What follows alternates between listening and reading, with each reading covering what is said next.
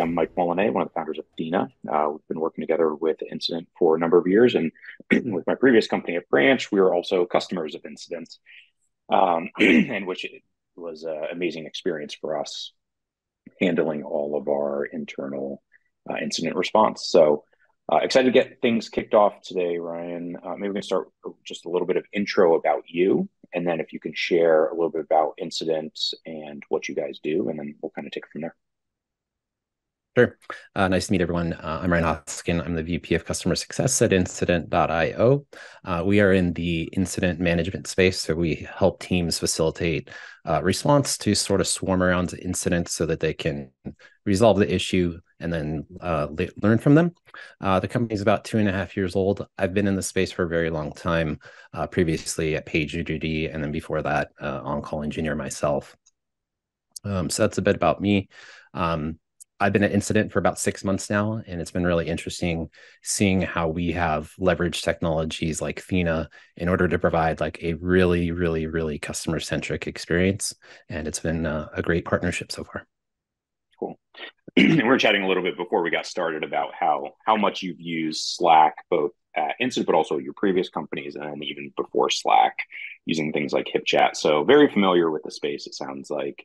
Today we're going to be talking about scaling Slack support, and I think you guys are doing some very interesting things, even from the moment we started working together at Branch. I remember having a Slack channel with you guys a number of years ago.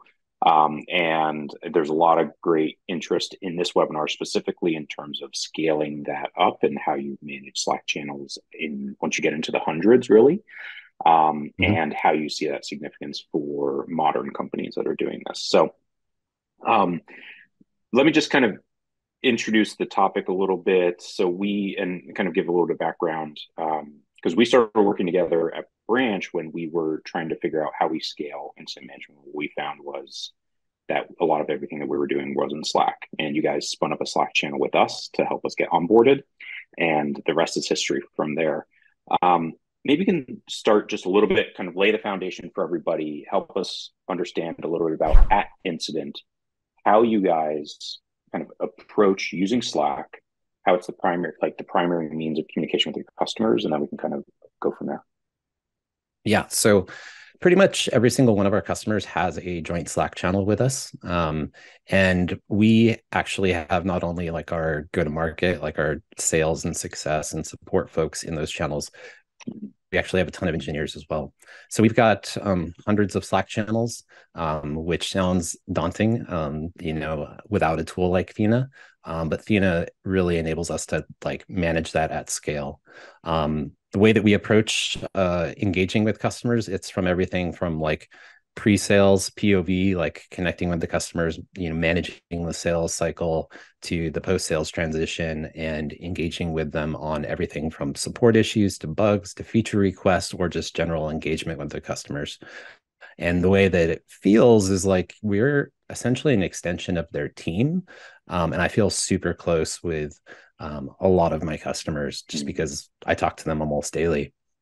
And not only that, like I said, we have our engineering team actually in a lot of those channels, and they will take it upon themselves to actually just directly engage with customers. We don't sort of block them from having that direct engagement. And that's actually something that we sort of hire for from the engineering side, is folks that are keen to talk to customers. And it creates this like really great feedback loop. Not only do engineers see that what they're shipping actually gets pushed into production, but they get that positive validation from customers where they're getting, affirmation like, hey, thanks for resolving that issue, and things like that. So it creates these like really magical customer moments where an engineer might be deploying something, they see that there was an issue, and they can quickly resolve that issue and then validate with the customer that it's done. And it just creates these like exceptional customer moments like daily.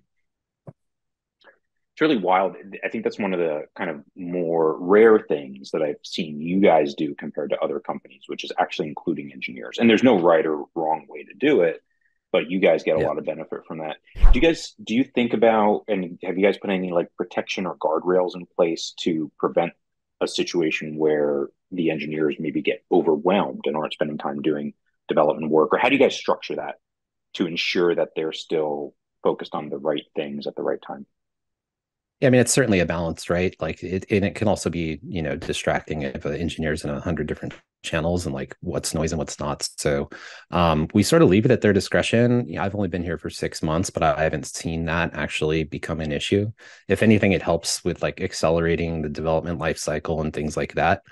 Um, so we don't really put any sort of guardrails on that. The engineers are sort of left to their own devices, but like primarily the CSMs and the support organization are the people that are responding to customers, but it's like Mm, it's not uncommon for an engineer to see something and take action on it right away. So for instance, we have a community Slack channel. There was a minor issue in our changelog today. I noticed it right away. In parallel, one of our engineers saw it, went straight to the right person, and we had that resolved within like 5 minutes. So awesome. it's those sort of interactions that are like really common within the company. Yeah. You mentioned it accelerates development. Any like hypotheses on why that accelerates development? Is it better understanding of the customer needs and issues, or is it other stuff you Yeah. think? Yeah, so I mean, engineers will pay attention to like what customers are asking for. So they'll see a lot of like feature requests, things like that, and they'll just go directly to the customer when they're, whether they're scoping out a new feature or like need to validate an idea, they'll just ping the customer directly, right? So you don't have to like, you're not waiting to like schedule a meeting or like, like it just, you get an instantaneous response from customers. So it like just makes it very quick to get that positive validation from customers in Mm, terms of like what you're building and whether you're on the right track. okay, makes sense. And you mentioned community. I want to come back to community kind of later in the discussion Mm, because I think that there's some sure. interesting things there. Um, we talked about being close with customers. Can you expand a little bit upon that, about the benefits and the value that you see in terms of building that relationship, feeling like you're an extension of the team? Yeah, I mean, it just makes it so simple to connect with someone, right? Like Slack is so informal that like Mm, it's not like sending an email to someone where you have to like make sure that it's covers everything, that it's like very formal. Like it just you really do feel like an extension of the team because you're like talking to them about stuff in real time all the time, and you're just available for them. So uh, I think just the closeness of it and like the lack of minor hurdles, whether that's like sending an email or something else, just because it's instantaneous communication, just like the medium just makes it feel a lot different. yeah. I've heard that before as well from a lot of other folks too. Kind of like the informal nature of it makes it feel like people can message, ask questions without such a high bar. So it Yeah, I mean, makes a lot of in, sense. in like a pre-Slack world, like using emojis and things like that with a customer would be something that I would never have considered. And like now that's commonplace, right? So like I talk to them as if, yeah, they're my customer, but like I talk to them very similarly how I would talk to my coworkers, which is really Mm, nice. yeah, I really like that. Um, okay, so just to set context for everyone, so you mentioned you have Slack channels with pretty much all your customers. Would you say with every one of, or nearly every one of your customers, you have a Slack channel that you're engaging with them in? Yeah, Okay, probably like cool. 95%. Yes. Okay, and do you ever gate having a Slack channel with a customer, or is it mainly if they don't want to have a Slack channel with you? Like for that 5% that don't have it, how do you guys think about Um, we don't have like a strict rule on that. Like oftentimes they're going to be spun up like a pre-sale cycle if it's a sales assisted deal.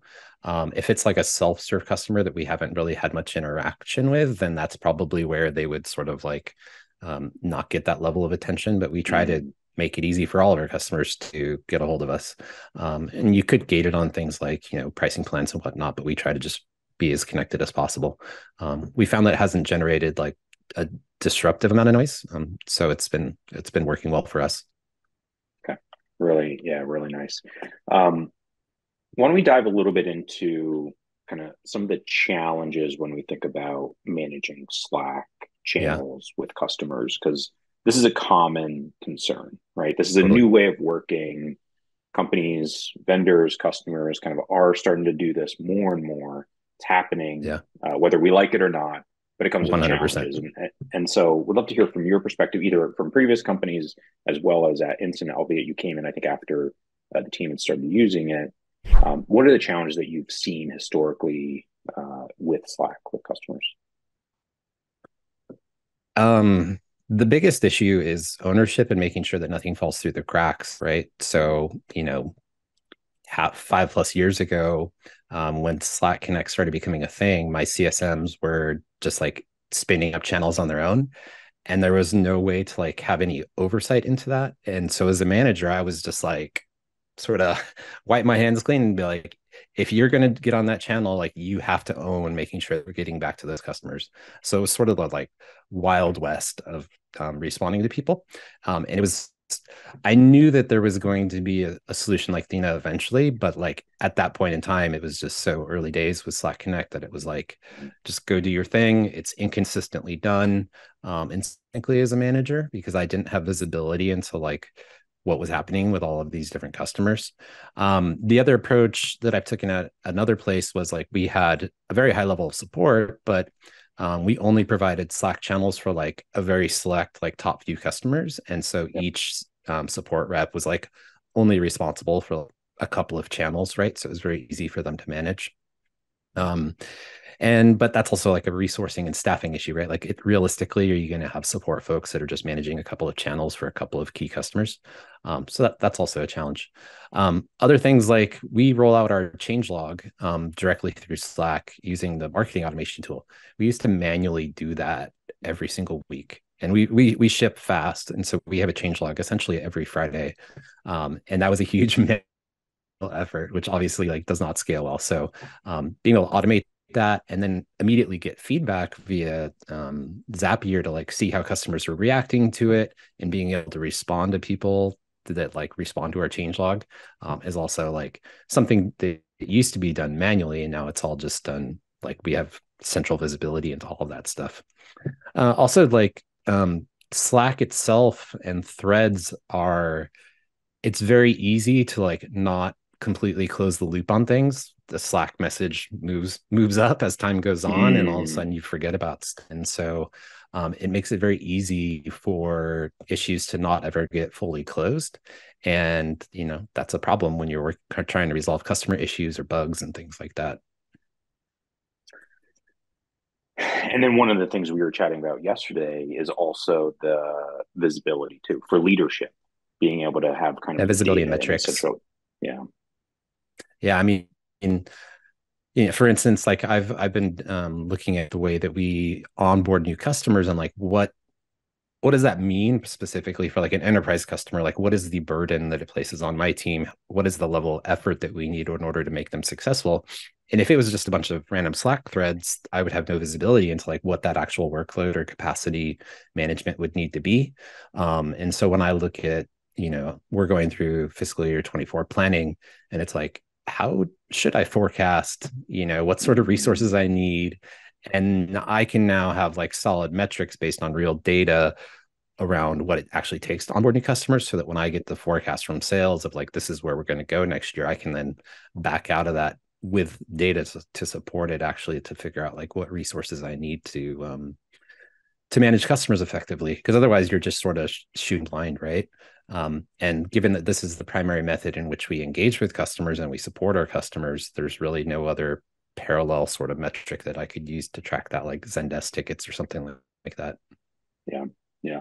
And you guys don't use Zendesk, if I recall correctly, or don't do really much email support. Is that right? Probably 5% of our tickets come via Okay. email or through web chat, but it's very Okay. small. Yeah. And Yeah. that's I think, through. Good. yeah, I mean, because we're a Slack-based tool and our customers live in Slack, it's like meet your customers where you are sort of thing. And Mm. so it's like there's zero uplift for them to Slack us, whereas, going to our website or open up an email client or whatever is just like that little bit of hindrance for them to actually like engage with us. Yep. Do you have concerns about like not having a bar of kind of forcing somebody to fill out a form? Because some companies will have like go to our website, fill out this form, collect a bunch of data. How do you think about Yeah. that in kind of this world? My philosophy generally, I mean, being a B2B, mid-market plus company, has been to make it as easy as possible for customers to get the support that they need. I'd rather to reduce barriers there. I could see if we were like if we had 50,000 SMB customers, like it probably would not work so well, or it'd be a bit more challenging, but probably varies business to business. But like in my world where I live today, like remove the barriers, make it easy for people to get support, just because it provides like such great customer satisfaction, such great relationships, such a great vendor experience, um, that like it pays dividends. Yep. Yeah, it's interesting. And I think it's a good distinction, right? If you have 50,000 customers or if you're B2C, much harder to do, Yeah, this type of thing. And even to use something like Zendesk is really complex. You probably are going to have a huge support team if you're doing that. But when it comes to B2B, especially smaller yep, number, hundreds, maybe 1,000, maybe 1,500, 2,000 customers. And you can kind of carve those off as yeah, well. That makes it a little bit more scalable. totally.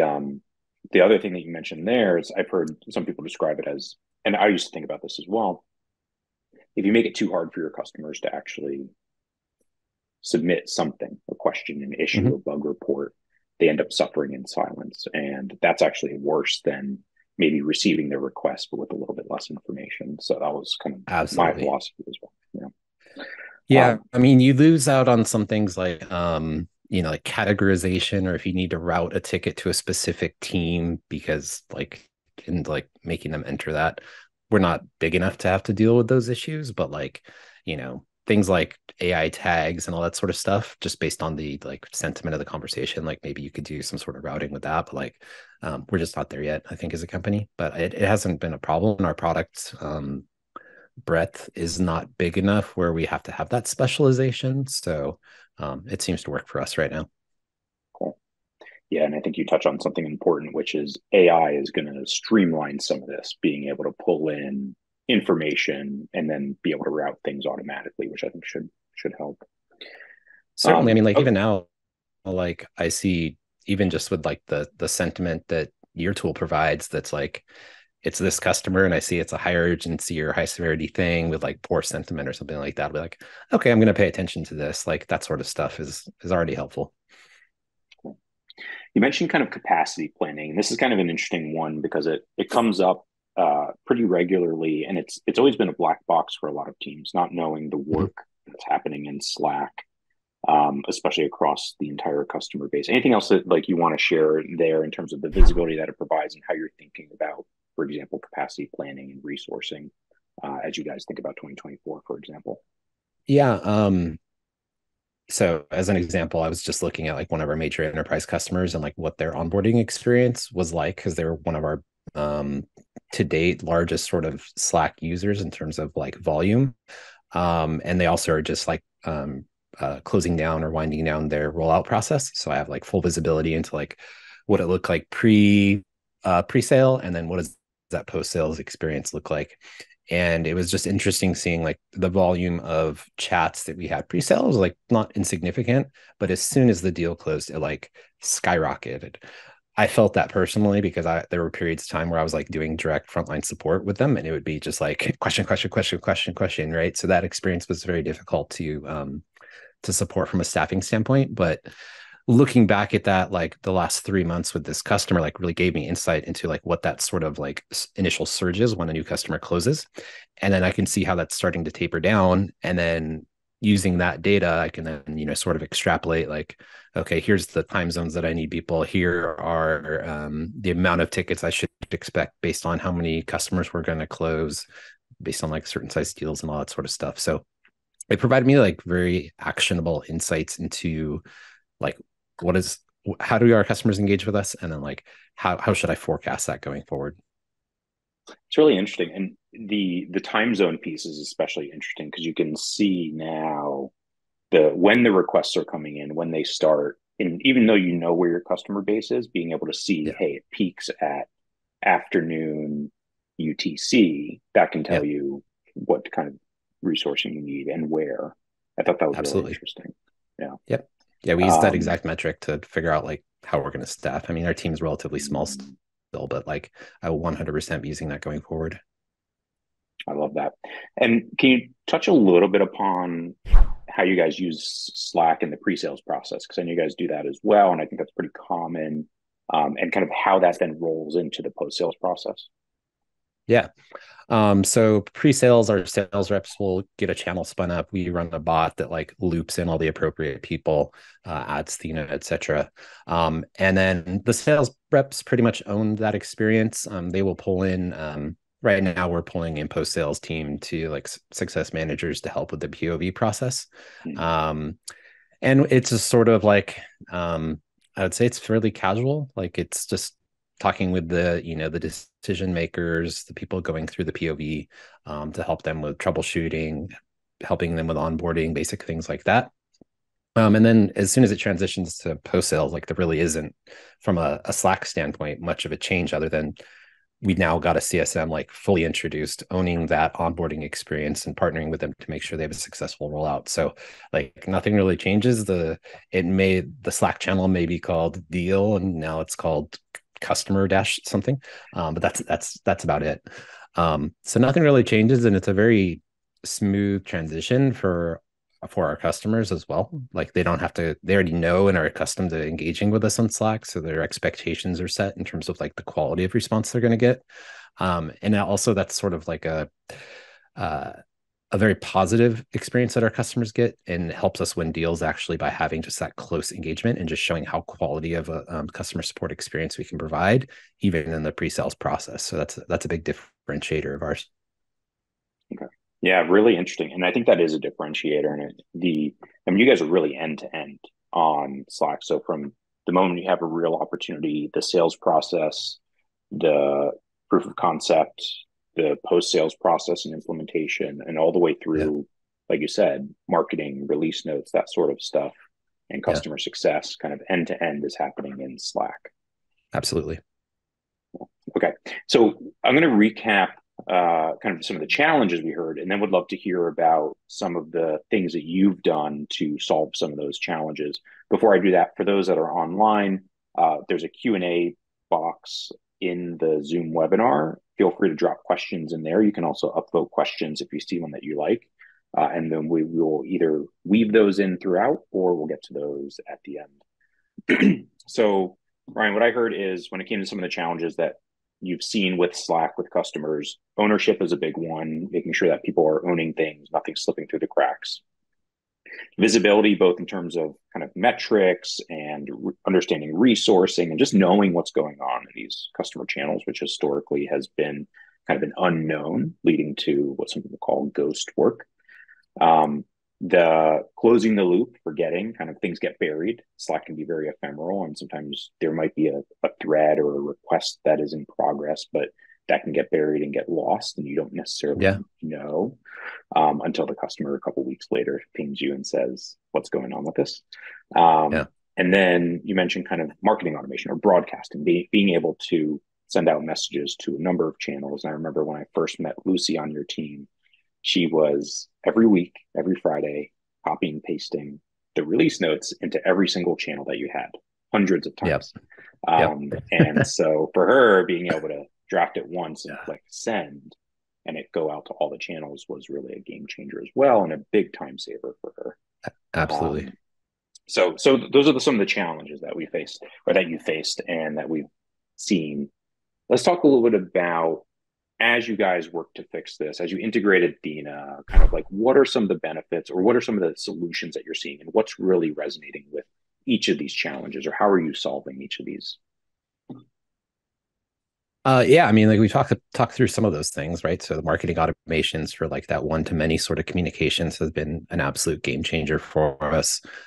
Also, like consolidating feedback using Zapier's integration to like provide real time feedback on what our customers are saying about the change logs and whatnot has been absolutely instrumental for us. Um, the oversight and insights, like there's the insights provided directly in the Thena tool, but also just like getting a dump of the data and importing it into our data warehouse to give additional visibility has been like super impactful for me as a manager to understand like what are the commonalities of issues that we're seeing with customers, like what are common themes, what's the volume of tickets, what does that look like over time, et cetera, et cetera. So uh, can't really think of anything else to dig into there, but like if you have other questions, happy to go deeper. Yeah, I think one of the interesting things that I've seen is how well your team kind of keeps track of everything. Meaning, Mhm.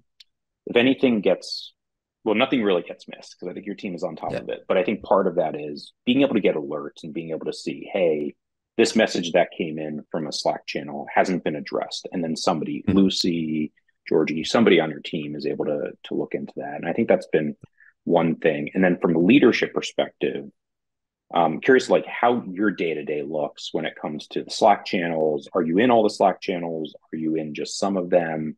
Do you Yeah. look at the Thena dashboard, the Thena app home, the triage channel? Tell us about your workflow as a leader. Sure. So I'm in every channel, and I actually get pinged for every new, sort of Thena ticket. So I have visibility into what's going on. I don't poke at every single one, but I do periodically will go through and review them. So my workflow, the way that my day goes and how I leverage Thena is one, I'm seeing stuff happening in real time. We have folks working in the UK and on the West Coast here. So like my first thing in the morning will be come and check and get a pulse on sort of like what things look like from overnight. And then see if we have like a huge backlog of issues or anything that we need to address. That doesn't happen super often because with our like internal SLAs that we have, we get visibility when like folks start to get behind. So other folks from across the company will chip in, whether that's from success or engineering, like they may just hop directly and engage with the customer. So I'll throughout the day, I will check the Thena dashboard just to see like what's the like backlog of open tickets right now. If I have the capacity, I will also just hop on and help out if I feel it's needed, or if I see a particular issue that's like an area that I have expertise or I'm like very close to that customer, I may take that. Um, and then not daily, but like regularly, I'm looking at the metrics like overall to see how like the month is trending and like the volume of tickets and whether anything has materially changed there. And probably on a monthly basis, using it for more of like a forecasting exercise. Very nice. One of the things that I thought was interesting too was you're using AI assigned tags to kind of see what the trends are as Mhm. well, where you can so like we'll use AI to kind of assign different tags to each of the requests, so you can Yeah. start seeing the themes. I don't know if you've gotten any value out of that yet, or if it's still too early. But I thought that was a really No. interesting case. It's probably a bit too early, but because we've only had been leveraging that for like the last month or two. But the way that we work with our different product organizations is that they would probably want to see the volume of things that are impacted by their product, right? Or if there's Mm, like a lot of questions coming in for a particular product, like say after a product launch or something like that. Um, and they're keen to get feedback on that sort of stuff in real time. So like after a product launch, you'll see them often like leaning into like responding to customers right away, especially like right after that initial launch. cool. And when Yeah. product engineers are coming in and responding to customers, who typically, so one of the things that Athena does is when a request or a threat is happening, there's a notion of an assignee. So Mm-hmm. you know who's owning it. Do your Yeah. engineers, product engineers, take assignment of those, or is it typically the CSMs that will own assignment, even if the product engineer is engaging on the thread? How do you guys do that? The product engineers will take ownership. They will also, which was something that took me a bit to adjust to. Say we have a bug report or like a small feature request that we file as an engineering ticket. We'll link back to that Slack thread, and Mm, it's more often than not the engineer, like when they resolve that issue or fix that, implement that feature request, then they often will just go directly to the customer and be like, hey, I've implemented this thing, and it caught me off guard because I'd see them closing out their near tickets, and I'd be like, you didn't put a resolution in, like I need to know to go back to the customer. And they're like, I already reached out to them, what are you talking about? So that was a new muscle for me, and it's pretty amazing to see in action actually. But no, yeah, they take ownership of it, but like our support org like ultimately is responsible for um uh the backlog of sort of open issues right now. So they'll periodically like peruse what's in on hold or pending or whatever, and actually like clean that up. very nice. Um, you mentioned that you're in every Slack channel with customers right now, and you don't have Mhm. them muted. It sounds like you actually will see what's going on in those Slack channels. When you think about, I don't know if you've thought about this, but when you think about doubling your customer count over the next year or two, let's say this scales to Yeah, let's just say it doubles to compared to what it Sure. is. Yeah. Anything that you think is going to change from your perspective as a leader with how you engage with these channels or look at the channels? Mm, I probably won't get notified for every single issue. I'll probably have to have some way of filtering that out so that I'm just not completely inundated all the time. Um, Frankly, I'm not even like remotely concerned about like doubling or tripling or even like 10xing where we're at, honestly, because it just scales really well and it is totally manageable with the way that we're doing things. Um, so like no real major concerns. I think it's like continuing to do what we're doing today, maybe have some specialization of the team if we expand our platform to like different areas, but Mm, um no drastic concerns, frankly. okay, that's exciting to hear that you think that doubling, tripling, 10xing, Yeah. it'll continue to support. I think that's our vision as well, enabling teams like yourself to be able to do that. Yeah. Uh, okay, so why don't we shift gears a little bit? So you're talking about Slack Connect channels. Mhm. You mentioned earlier community as well, and Yeah. community tends to be a increasing thing that I'm seeing with a lot of companies. I would say about half of our customers have a community workspace separate from their main workspace where they might have one-to-one Slack Connect channels with customers. How are Yeah. you guys thinking about community? Kind of where are you at in that evolution? And how do you think about kind of how community is used differently or in similar ways to the individual Slack channels with customers? I would say that our maturity of our community in terms of how we're managing it and leveraging it is probably on the less mature side of things. I mean, it exists. We have 1,000+ users in there. But it is a little interesting dynamic, as you point out. We have our direct Slack Connect channels, and then we also have this sort of like in parallel community. Some of those folks are going to be people that we may not have a direct Slack channel with. Some folks are in both.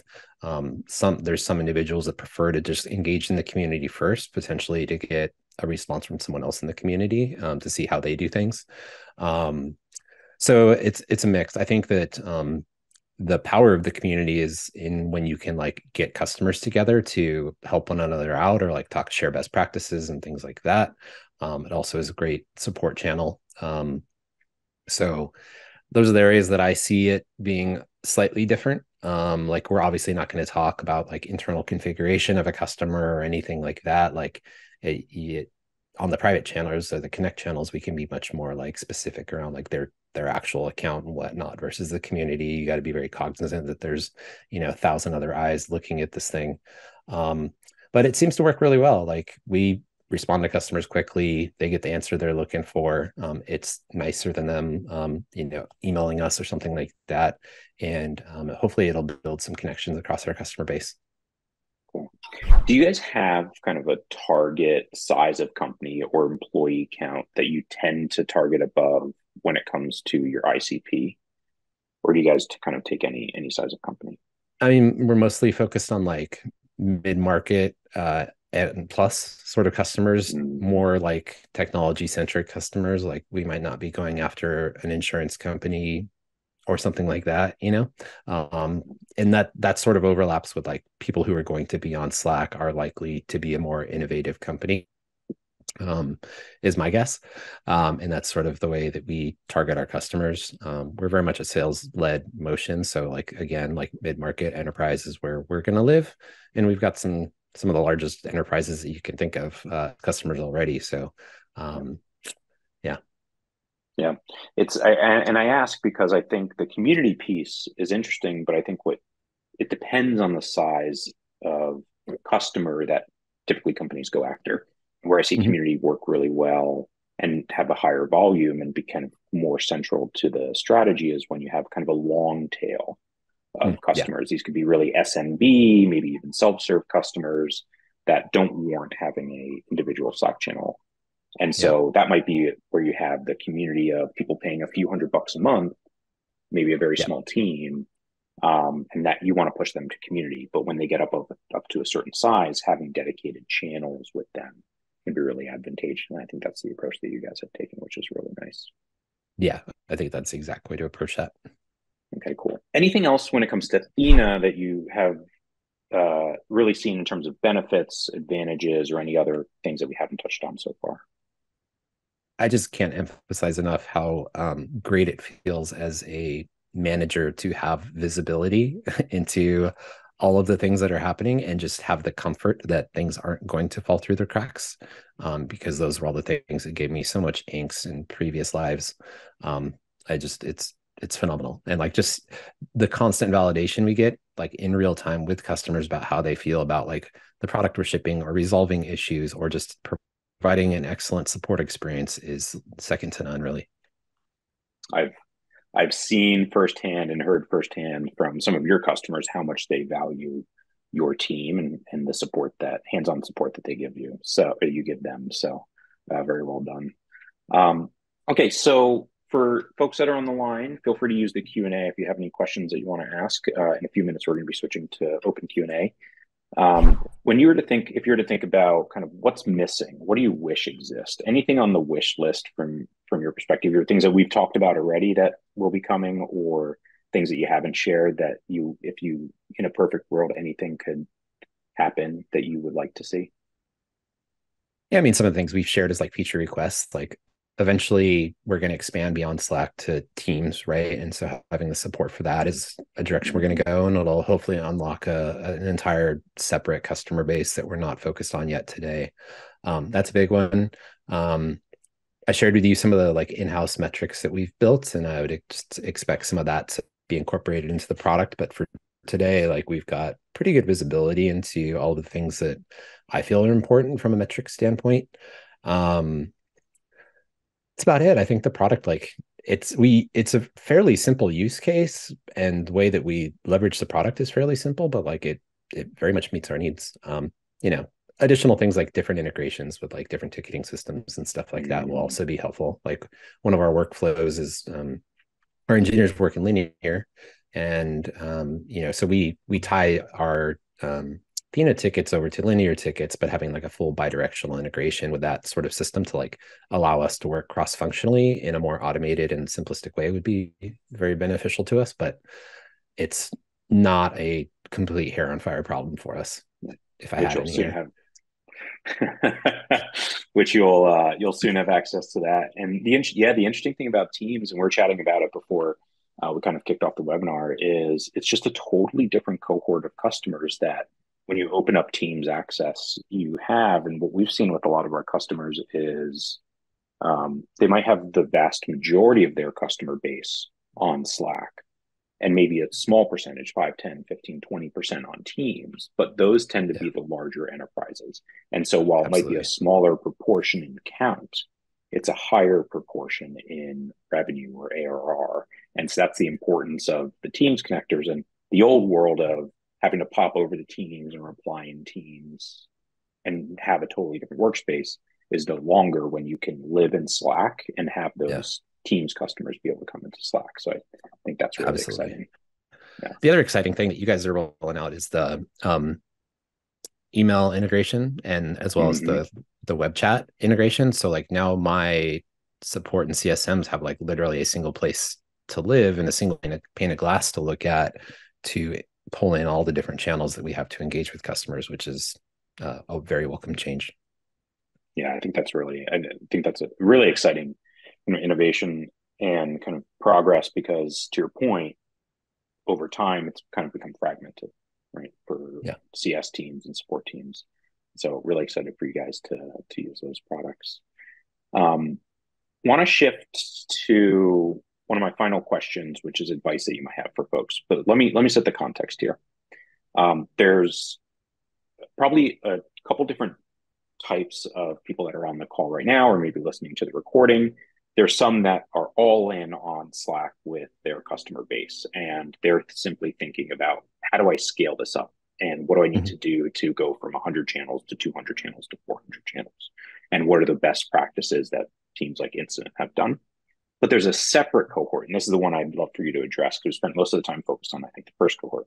The second cohort is people that are maybe on the fence. Maybe they have some Slack channels. It just kind of naturally happened because sales a team opened up Slack channels and they've fallen into having 50, 75, 100 Slack channels, and they're Yeah. unsure whether or not that's something that they want to continue offering. Mhm. Any advice that you have or tips for those people of how to think about that, how to think about that problem, that question, if they're in some leadership team meeting and they're debating, what Yeah. advice would you give them? Um, I would think about like if if and how you should gate that. Like, is it a specific subset of customers that qualify for that level of support? Is it potentially a paid offering or something like that? That's one thing. Two, I would be very strict around the Slack policy and things like naming convention. So you know that like this is a customer specific channel, and be consistent in enforcement of that. Um, I would recommend making sure it's a consistent experience across the board. So leveraging a tool like Thena to make sure that like, nothing falls through the cracks and that you have full visibility and you are responding to customers over Slack in a consistent way. Um, and I would just say like it sounds terrifying to be committed to being in a ton of different customer Slack channels. Like as a support leader, I've been in this game a very long time. The first time I heard of that, it like took my breath away. I was like, good Lord, how are we ever going to, manage this? And if you have the right tooling in place, it becomes very, very manageable. So I would say just don't be scared of what that looks like, because once you actually get into it, and if you have the right processes in place, it makes it like very easy to manage and provide some really delightful customer experiences. Wonderful. Love that. And if there's any questions from the audience, feel free to drop them in. Uh, so, Ryan, from your perspective, anything else that you'd like to share with the folks listening or watching the recording? No. If you're curious or want to connect, you can always find me on our Slack community. But like I said, it's been wonderful leveraging Thena to make my life easier to like really connect closely with our customers. And I was telling Mike before this, like I used to be sort of a Slack hater. And when Slack was announcing that they were going to replace email, I thought that was the most ridiculous thing on earth. But I was completely wrong, just like I was wrong about how big Slack would become. So I'm now a full convert and really, really enjoy this because it provides so many positive benefits for our customers and for our company. I love it. And you and the whole incident team have really been innovators in this space. I think you guys are blazing the trail that other companies are following and emulating. So huge kudos to you, to Lucy, to Stephen, to Pete, to everybody on the incident team. Really impressed with the way in which you've done this and the vision that you have for how this scales as well. We've been really honored to be a part of that and to help you guys scale throughout. Um, Thank you. and so want to thank you, Ryan. For those that haven't or don't have an incident management tool, we've been customers at Branch of Incident for years and huge fan of what they're doing. And so if you need support or incident management, check them out. And then Ryan, really huge thank you to everything for sharing all your insights, all your learnings, and all your advice for everyone on the call. So really, really appreciate it. Thanks. Yeah, it's been fun. Awesome. All right, everybody. We'll catch you later. Ryan, I'll be ending the webinar and it'll probably kick us out. But thanks for joining and see you out there. Okay. Thanks. Bye, everyone. Bye.